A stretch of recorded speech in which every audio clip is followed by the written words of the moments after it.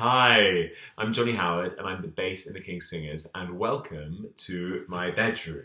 Yes, we're in lockdown and that's why there's a spin bike in the corner. Thank you so much for joining me, and thank you, Eric, for putting together another virtual choir. It's so exciting and I can't wait for us all to put our parts down.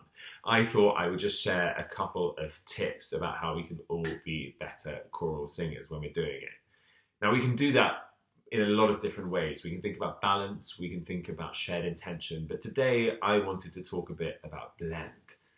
What do we mean by blend? Well, when we're talking about blend, we're talking about how we can create one sound which is unified when we're part of a choir. So blending with the other voices around us rather than having one mass of sound which is made up of lots of different fractured individual voices.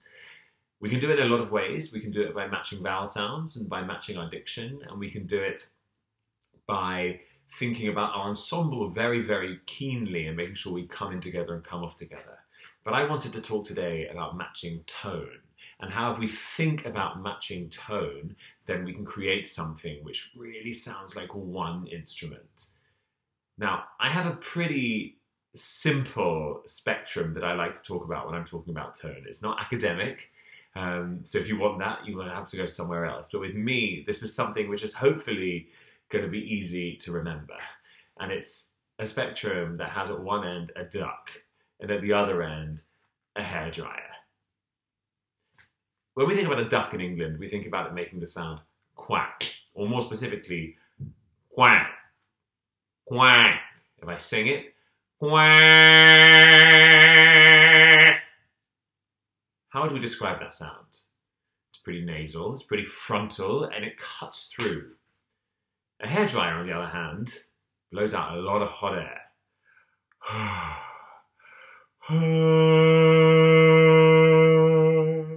By contrast, that's really gentle and warm and pretty sort of nondescript. It doesn't stick out in any way. It's just really, really kind of comforting and warm. If we sing those on one spectrum, it might go a bit like this.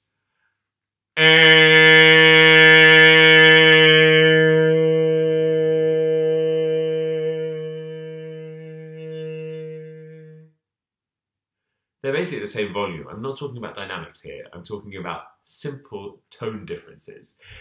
But they sound very, very different.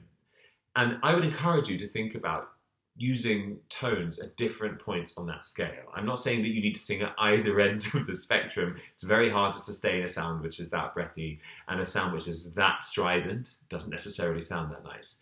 But if you think about mixing things up, so as a group you're deciding, okay, we're going to sing in a slightly more edgy, strident way, then you might think slightly more towards the duck. And if you want to have something which is a bit warmer and a bit kind of round, a bit more like a cloud, then go for something with a bit more air. Think of the hairdryer. This warmth, and it's something we do at the King Singers all the time. So don't think that these are things that don't apply to us. They apply to everyone who sings in a choir. I hope that maybe helps. Really happy singing, and I can't wait to see what happens when we all sing gently.